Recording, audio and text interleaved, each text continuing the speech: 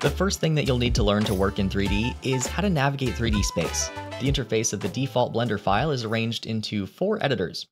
For now though, let's just focus on the big one right in the middle. That's the 3D view. As you can imagine, this is where most of your work is going to take place. There are several different navigation methods, which I'll explain in this video, but don't feel like you have to use or memorize all of them. Just pick whichever one is the most comfortable for you and go with that. The first and most obvious one is with the gizmos in the top right of the 3D view. If we left click and drag on the magnifier icon and move our mouse up and down, then we can zoom in and out. If we left click and drag on the hand icon, then we can pan the view around. Beneath that, we have icons for toggling ourselves in and out of camera view, though we don't need to worry about that for now. And there's also a grid icon for turning on and off perspective distortion. When distortion is off, that's called orthographic view. That's not something we need to worry about too much for now, though you will see that term come back later in this video. What we really want to do as 3D artists, though, is rotate around the view. For that, you can hover over the XYZ axes up here, left click, and drag. Practice dragging left and right, and up and down. Now, navigating this way is pretty handy and easy to remember, but it's not super convenient when you're working, because moving your mouse to the top right of the view all the time is just too much work.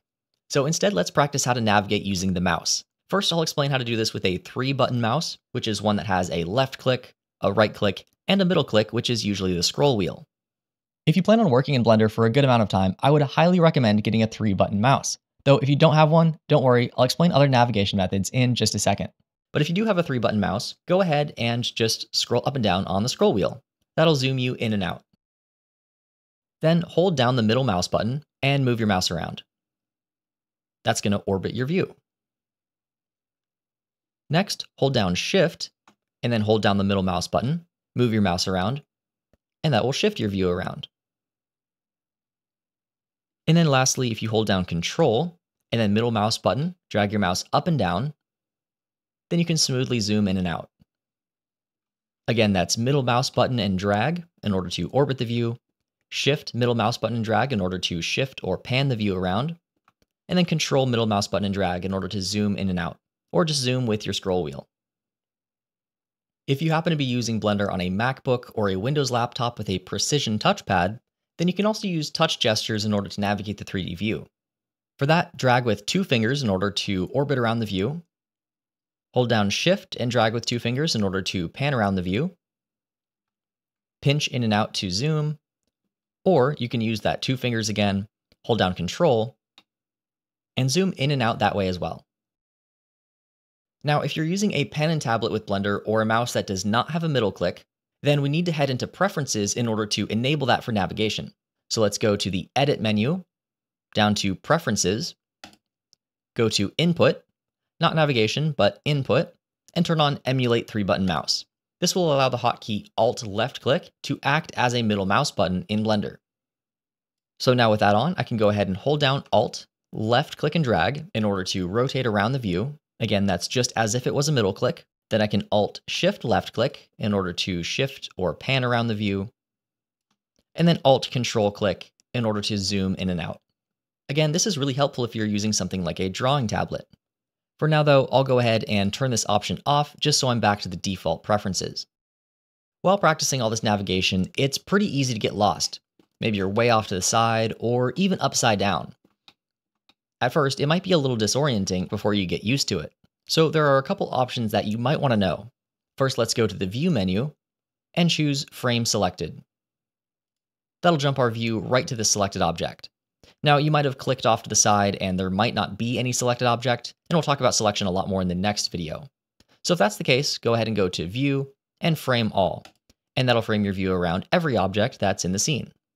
The hotkey for that is really helpful to know. That's the Home button. And you can think about it as if you're way off and lost in the woods. To get home, you just press the Home button. All right, now to jump you right side up, then what you'll want to do is go into Front View. So let's go to View, Viewpoint, and choose Front View. There we go, now I'm right side up. You'll notice that as I went into Front View, or if I go into any one of these others like Top View or Side View, then all perspective distortion is gone and I'm getting this extra grid from the side. This is what I mentioned before as orthographic view, and we can see that over in the top left of the 3D view. It says we're in right orthographic. I can also jump to any of these straight-on orthographic views by clicking the axis in our navigation gizmo up here in the top right. Let's say I want to go into front view, then I can click on the -Y. That's jumped me into front orthographic. For side view, I can click on the X, or for top view, I can click on the Z. As soon as I rotate the view, it'll pop me right back into perspective. If you happen to have a number pad, you'll find it really helpful for navigating Blender. If we go to View and Viewpoint, you'll notice that all of these options have Numberpad hotkeys. The ones you need to remember are 1, 3, and 7. 1 for front view, 3 for side, and 7 for top. So let's hit 1 on the number pad to go into front view, 3 for side, and 7 for top.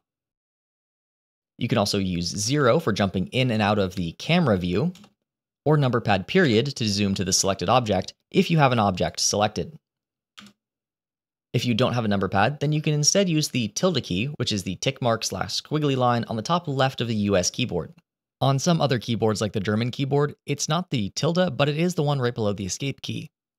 Hit that and you'll get the View Pie menu, where you can jump into top, front, back, right, left, bottom, or any one of these other views. From there, you can also view selected, just in case you get lost. Now, if you don't have a number pad and you don't have a tilde key, then you can still navigate around with your keyboard by going to Edit and Preferences, again to Input, just above where we turned on Emulate 3-button mouse, go up to the Keyboard section and turn on Emulate Numpad. That'll use your top row of keys as the number pad input. So if we hit 1, again, that'll be for front view, 3 will be for side view, and 7 will be for top view. We can also use 5, which I forgot to mention, to toggle from perspective to orthographic view.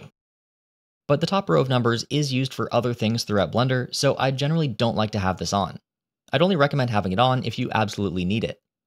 I'll go ahead and turn that off for now, and I think that's enough talk about navigation. We've covered a lot of different input methods here, and I'd like you to give them all at least one try. Then stick with whichever one you like best. Once you practice that a bit and can navigate around the 3D view with ease, head on to the next lesson and we'll talk about selection.